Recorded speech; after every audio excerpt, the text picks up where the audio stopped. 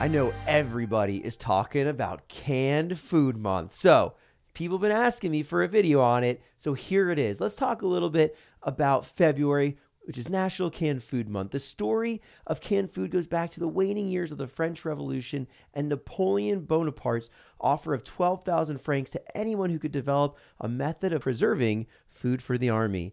A Frenchman named Nicolas Alpert claimed the prize when he discovered that applying heat to food in sealed glass bottled improved its shelf life. Canning is a really sustainable practice, and that's why I'm talking about it right now, because that's one of our mission. You can reuse the jars and the lids, and when they're not in use, you can even use them as glasses. But it allows you to keep a surplus of food from your garden out of the trash can. And you can make simple preserves with gelatin and sugar and use it on toast. You can make spicy watermelon jelly, my personal favorite, got right here. And so this is what I'm talking about when I'm talking about canned food. You also have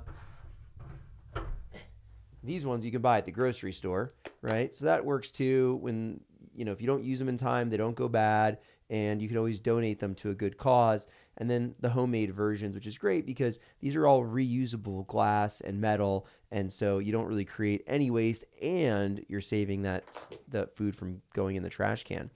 Learn more about the history of canning and how to preserve your own food. Grandma might be your best teacher. Use hashtag CannedFoodMonth and post your homemade canned goods on social media.